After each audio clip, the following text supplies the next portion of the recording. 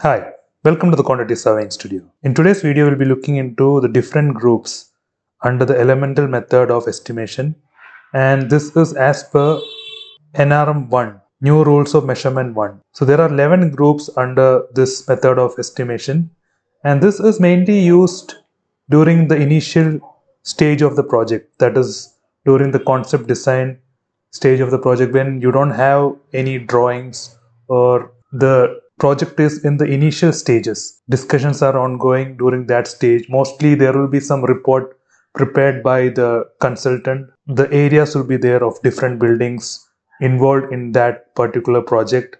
So using this area, the gross floor area or the built up area, using that a cost plan is prepared using this 11 groups. So in most cases, the measurement will be the area, and for the numbering items, that countable items, usually lump sum is used as a unit of measurement or item is used as unit of measurement. And the basic idea behind this method of estimation is to create a budget to check whether the budget is enough to carry out this project. So as the stages moves on, as you get more design, more drawings are prepared, as the design is built up by the design consultants, the cost plans get updated. It is always good to capture all the items that is involved in that project. So that is the main idea of preparing a cost plan using this elemental method. So based on where the project is located, the cost consultants will be having some historical rates. For example, they will have a square meter rate of cabling in that particular area. If the project is in Middle East or if it is in Saudi, for example, based on the different projects that they have worked on, they will be having a rate. It might be some 500 Saudi Riyal per square meter for cabling, then the different other elements, the plumbing works. So these items you will not be able to get the measurement during the initial stage of the project because drawings are not there. But you have the area of that particular building. For example, the piping works, plumbing works will be mainly in the toilet area. So you will need to get the area of that toilet. Then the different cabling will be involved in that entire building. So the entire building area needs to be captured, needs to be measured.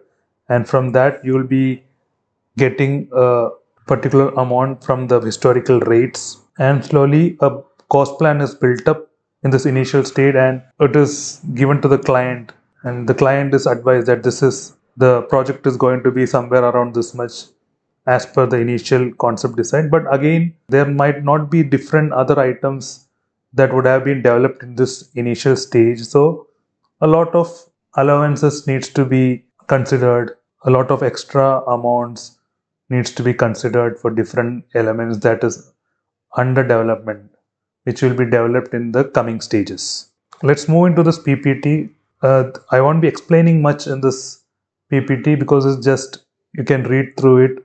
You'll get an idea of the different elements and you will get an idea of the different groups, and there are some subgroups under each group also. So in this method of estimation, almost every item is captured under these 11 groups. So without further delay, let's move into the different slides. So sit back and enjoy it.